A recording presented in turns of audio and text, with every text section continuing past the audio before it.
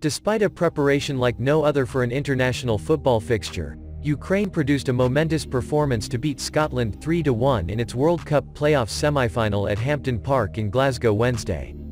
The emotional victory, that brought many watching Ukrainian fans, sporting yellow and blue colors, to tears, puts Ukraine just one win away from qualifying for the Qatar World Cup later this year.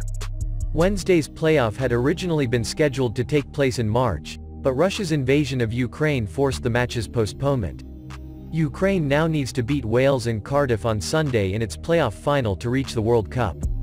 Before the game, the visitors had spoken about giving those back in their homeland a morale boost during the war, and they did just that courtesy of goals from Andriy Yarmolenko and Yaremchuk.